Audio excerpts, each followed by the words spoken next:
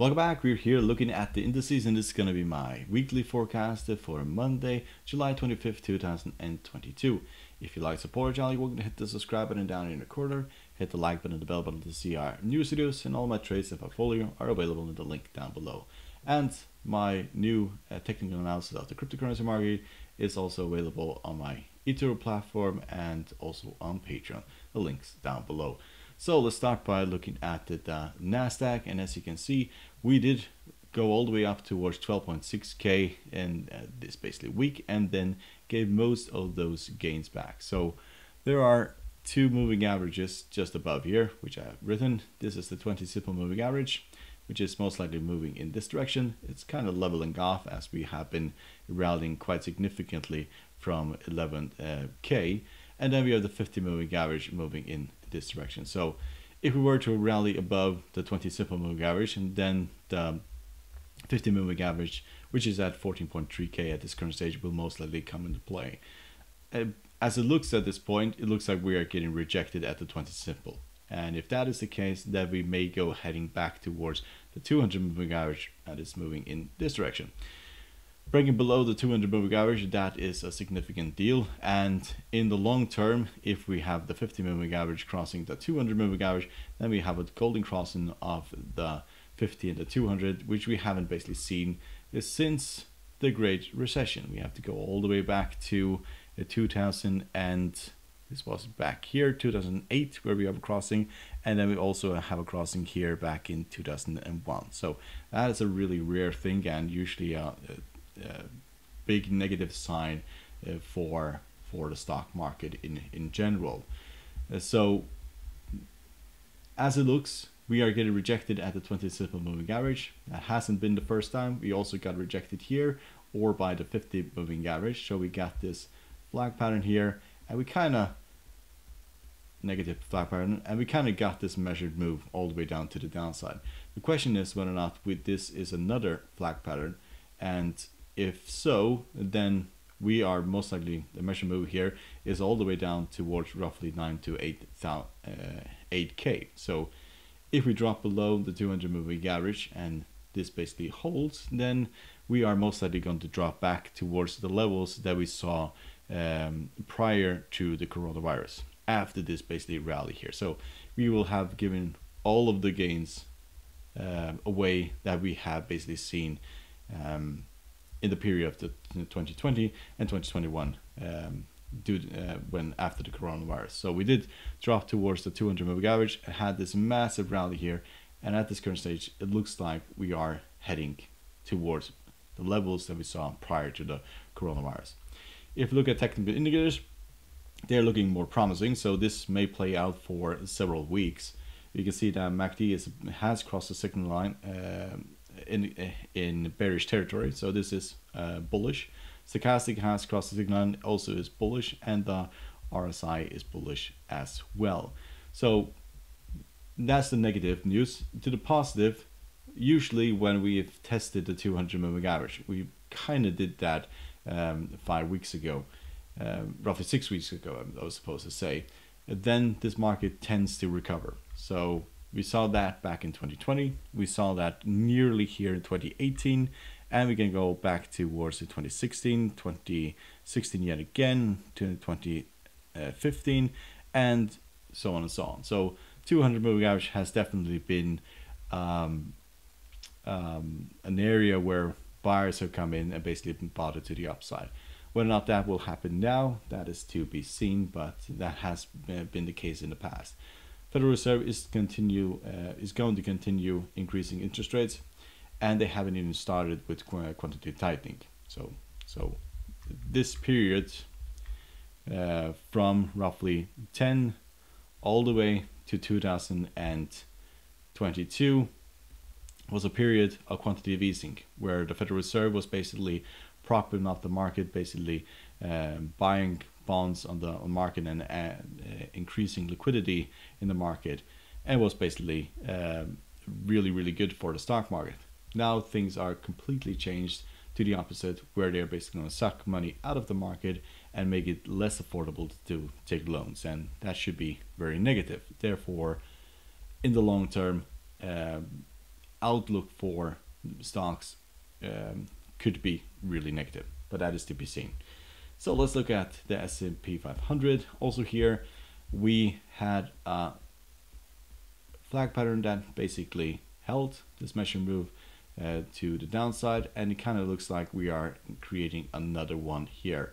20 simple moving average right above looks like that is going to be an area of resistance, and the 50 moving average also here. So tech stocks have been hit far harder than Dow Jones and S&P 500. There is still a lot more room to the downside in Dow Jones and also S&P 500 compared to the Nasdaq. But we could get rejected here and head south. We could also get rejected here at the 50 moving average and head south. You will occasionally see these massive rallies here, creating these flag patterns and then dropping down. But here we have the 200 moving average, which should offer significant support. And we kind of tested it, not really got it close right here. But 200 moving average is trading at to 3.5k at this current stage. If you look at technical indicators, we can see the MACD is still negative, has not crossed the signal line. Stochastic has and is bullish, and the RSI is bullish as well. If we break below the 200 moving average, then we can look at the Fibonacci retracements for this market and see that we have the 61.8 all the way down here at 3.186, and we have the 50 right here where the 200 moving average is. So this should be massive support, but breaking below this, then usually it drops down towards the 61.8. Dropping below that, then we are looking at the market as going significantly lower. So let's look at the Dow Jones, and here we also have, it's not very clear this flag, but rallies up towards the 50, 20 simple moving average have been sold into, and 200 moving average has offered massive resistance down here. Now it looks like we have tested the 20 simple moving average again and have given most of those gains back. So we could be heading back towards the 200 moving average. If we break below that, then we can look at Fibonacci retracements and see that we are quite far away from the 50. So that's down here at 27k, 27.5k, 61.8 is down at 25.3k. So this has a long way to go before we get towards those significant retracement levels. So there probably is a lot more to give in the Dow going forward. To the upside, if we break above the 20 simple moving average, then we have the 50 moving average right above here at 34.1k. After that, we may go back to the very highs. If we look at technical indicators, we can see the MACD is just about to cross the signal line, which is a bullish indication. Stochastic is bullish and RSI is bullish. So momentum at this current stage is definitely to the upside, and it is also for the Nasdaq and also the S&P 500. European markets, we can see that European markets or the DAX went all the way up to 13.4k and gave most of those gains back. Kind of ended right at the 200 moving average, just above the 200. Technical indicators, we can see the MACD is still bearish, stochastic is bullish, and the RSI is bullish as well.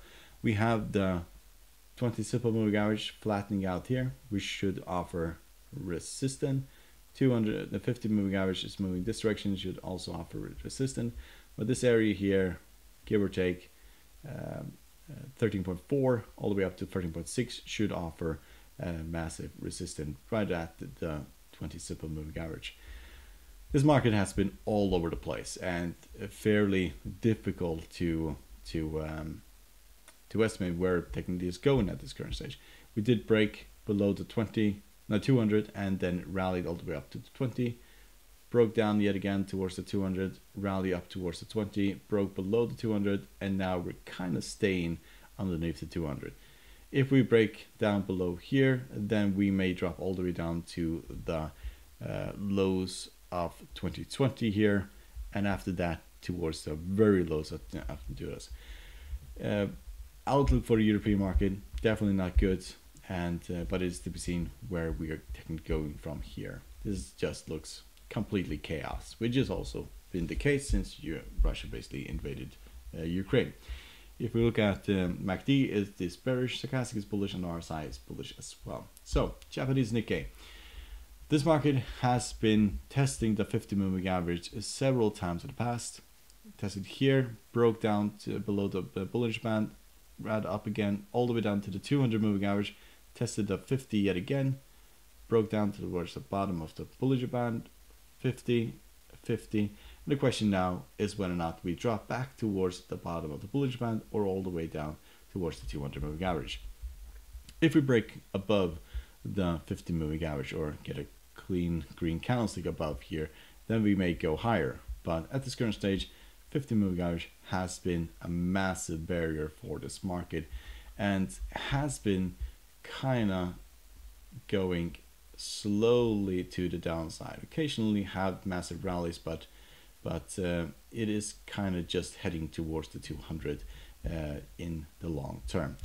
MACD is bullish, stochastic is flattening out and looks like it's going to cross the signal line to the downside, and the RSI is flat as well. So it's going to be interesting market to look at for this week. Probably far more interesting than the US stocks at this current stage, or the European market. So let's look at the VIX. VIX is, well, doing kind of the same thing. We are trading at 25.58 at this current stage, and there was a lot of selling at the end of Friday's session. If you look at technical indicators, we can see the MACD is bearish, stochastic is kind of flat at this point, and the RSI is bearish as well. So momentum is to the downside. The highs here are roughly 33.34 up to 35, and the lows here are give or take in the 20s. Breaking below the 200 moving average, then we probably go to these lows. But 50 has offered massive support in the past, and so has the 200 moving average. So we're approaching the 50, so we may see a market rally here. If we break below that, then the 200 moving average will most likely come into play, and we will rally from there. Breaking below that, then we are going to a market that is more optimistic, and considering everything that is happening, that is probably not really likely at this current stage, as war is still continuing, world economy is slowing down, central banks all over the world are increasing interest rates, and quantitative tightening hasn't even started yet, both in the United States and in Europe. And considering those things, there should be a far more fear in the market than optimism. So let's look at the 10-year. 10-year is right here where it's really important, because breaking below this, then we are most likely going to head to, if you look at the Fibonacci retracements, towards the 50. And 50 is down here at 2.4, and then we have the 61.8 all the way down here at 2.1. So market here has been fairly brutal this week. Went all the way up towards the 3 and then broke down and ended up at 2.758.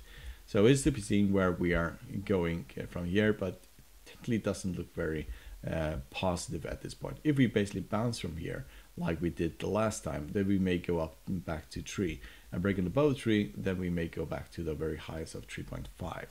If you look at technical indicators, they are fairly mixed. MACD is bullish, stochastic is bearish, and RSI is flat at this current stage. So hope you find this helpful. You want to support our job by subscribing, hit the like button above on the CR.